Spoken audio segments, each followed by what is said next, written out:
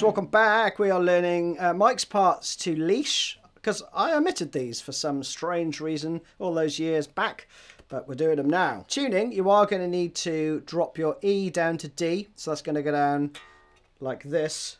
So it matches your 4th string, right? So tune to that pitch.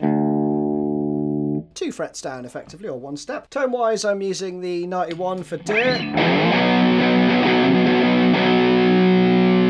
I'd probably additionally use a boost pedal for the solo, but you know, you got plenty of gain there. You're also going to need a wah pedal. I'm using the Jam Pedals Wacko.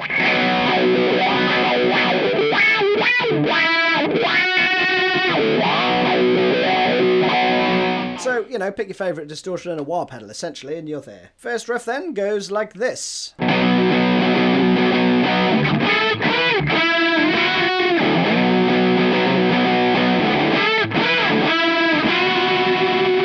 Like that. So you basically have got a 1-fingered power chord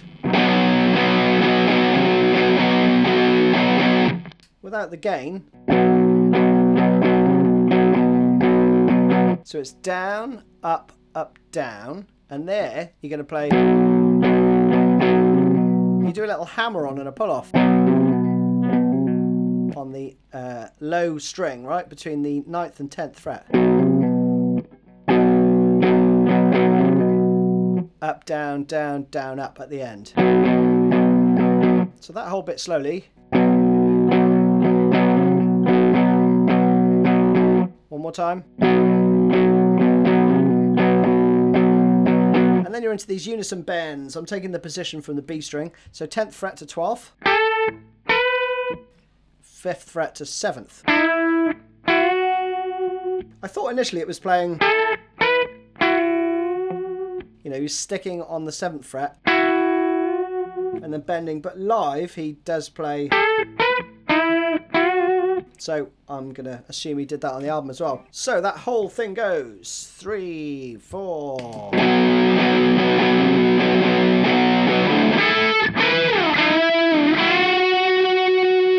Like that. So you play that around 4 times.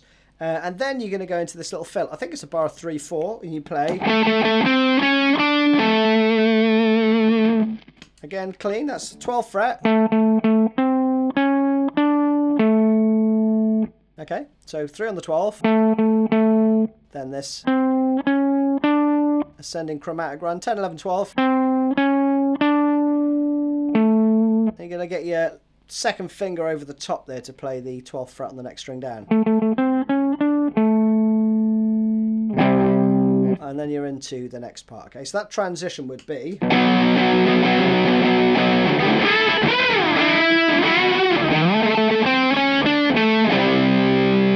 Now, if you're thinking of playing this live in a cover band or whatever and trying to get it as authentic as possible, that's the point that you take the wah off. Okay, so click off the wah here. So again, for context, you would have.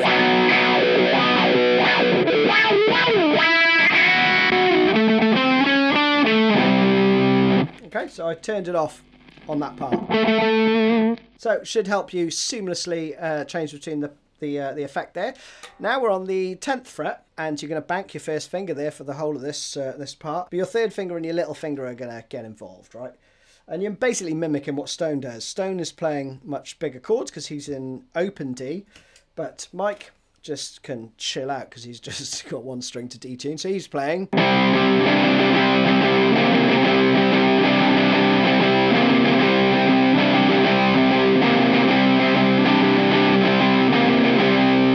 That's it, and you just play that round and round. Subtle difference in the phrasing. So there's kind of 2 parts to this. We have the first part.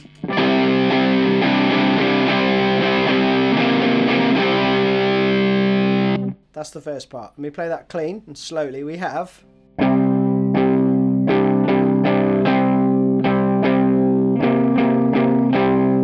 That's the first bar, right? So down, down. Then you put your 3rd finger down on the 12th fret there, on the D string, and you play down, up, down.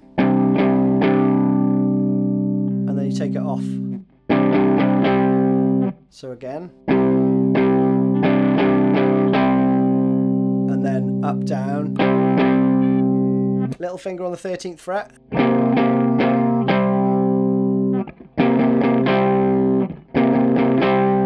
So 1, 2, 3. Again, slowly.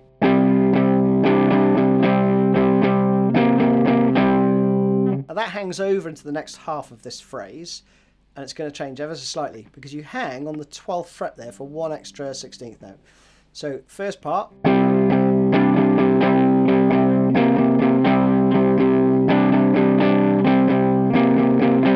Notice the difference. So we're going.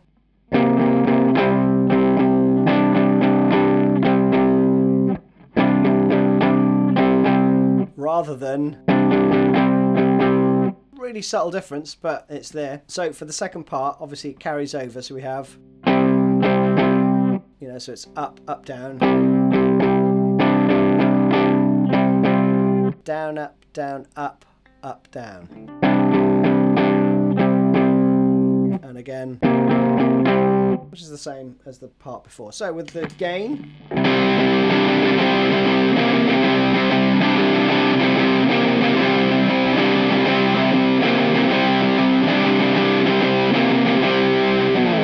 The first time round you play that 4 times, okay, and then coming out of it there's a very subtle difference. So you're just going to play for the last time,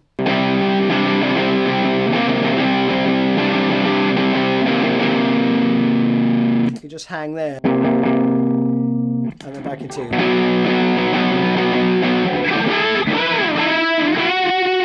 and you go back round that for the next verse, okay? Once you've done that verse again, you play around the chorus part again.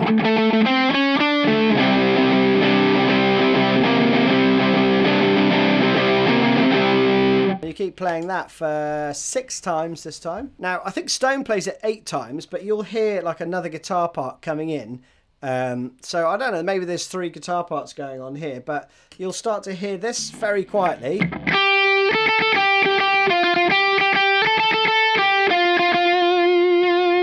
You'll hear that, right?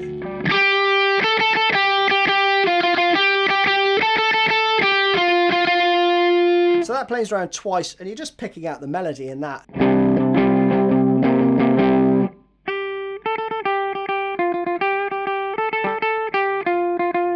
Like that, okay?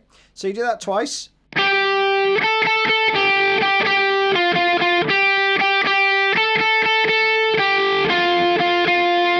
Just watch out for the phrasing there. Then it starts to move about a bit and it moves up to the 15th fret then. So we have.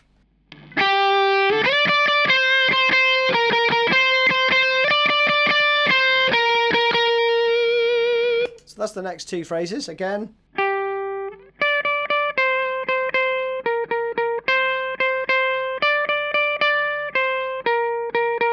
Same rhythm as before. Then we move up a little bit more.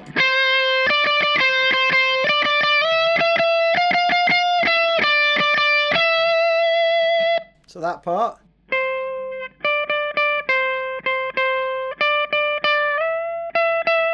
Little slide there.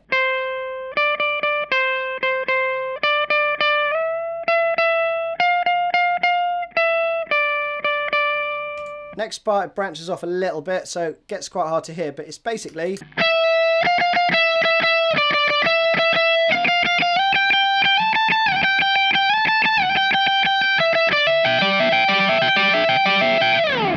Something along those lines, right? And you'll hear that. Back into that riff, right? So that last part, slowly, would be.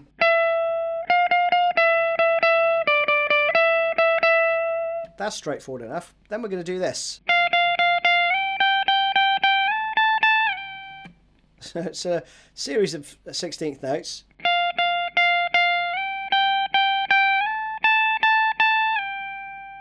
And some slides.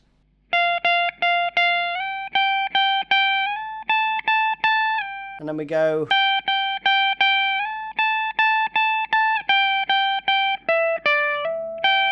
And then. So again, one more time.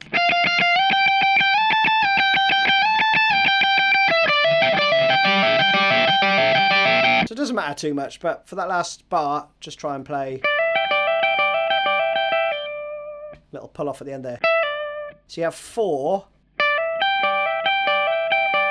So bank your first finger, hammer on 15 to 7, and with the upstroke, you catch the 15th fret. Just down, up, down, up, down, up in terms of picking.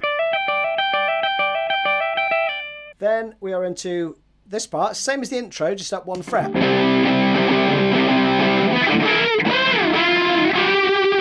So we're going 11, 13, 6, 8 this time.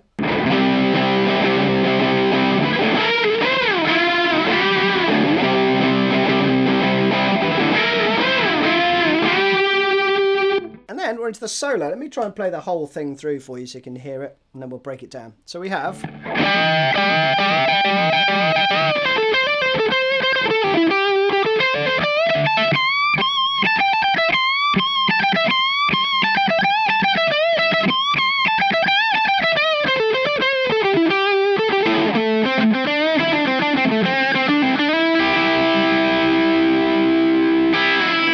So we start with a country bend, 19th fret on the G, gets bent up a full step while you're holding the 20th fret there, right?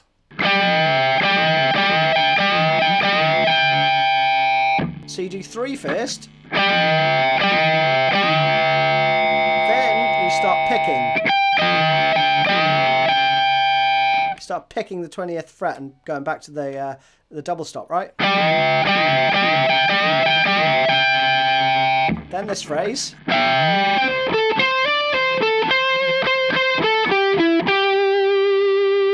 All pentatonic stuff, right? So it's a bend, release, pull off. With the 20th fret, right? Then...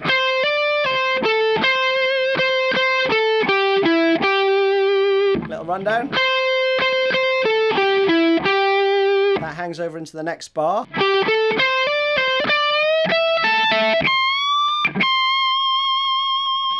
Really cool, isn't it?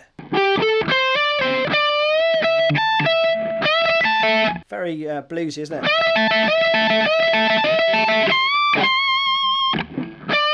So you bend up the 19th fret full, flatten your first finger on the 17th fret there, right? There I flatten my first finger. As soon as I go for the bend, see my first finger goes flat there.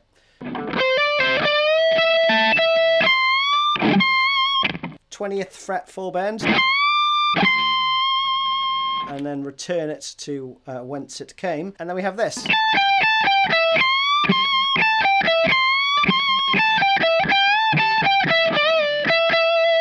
And then you do another phrase, right? So let's try those 2 bars first. So...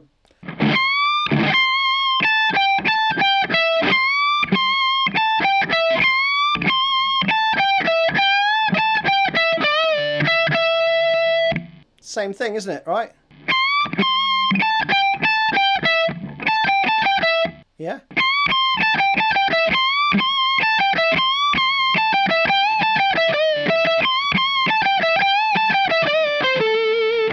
You know, it's just a really nice sort of, you know, long-running pentatonic lick, basically.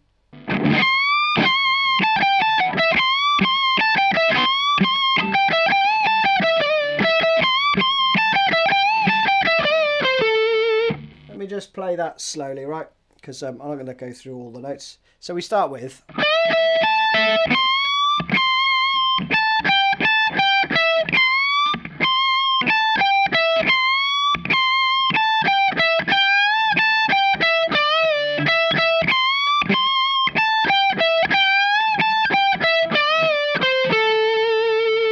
and then for the last bit...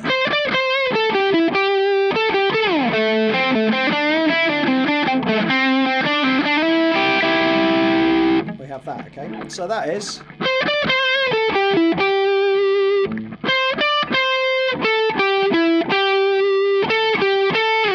really nice phrase, isn't it?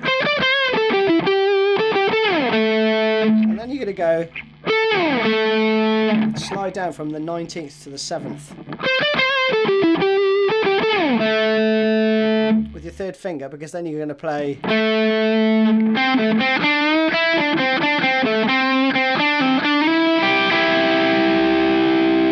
for that ending part, right? So again.